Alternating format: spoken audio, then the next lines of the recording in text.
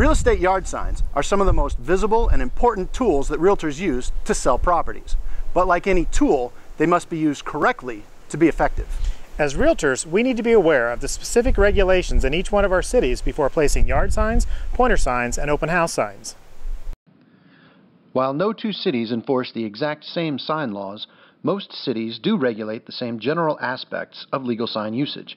Here are some basic rules you should know to keep compliant.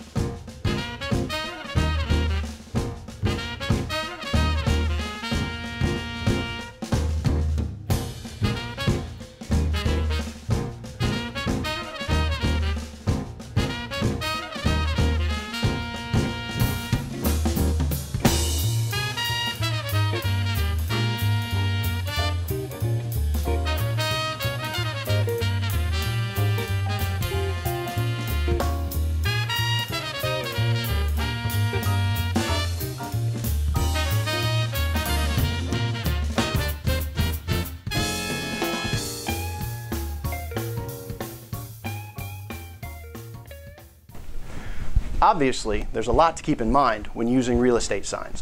That's why we've created a web resource tool at kcrir.com to help you navigate all the regulations. Simply go to kcrir.com/sign ordinance. Click on the city tab you're researching. You'll find information including number of signs, location, size, all the important details you'll need to be compliant.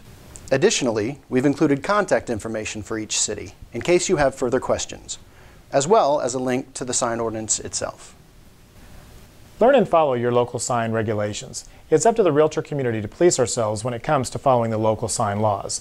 Not only does that help with the professional image of realtors, but it also helps keep the government out of our transactions.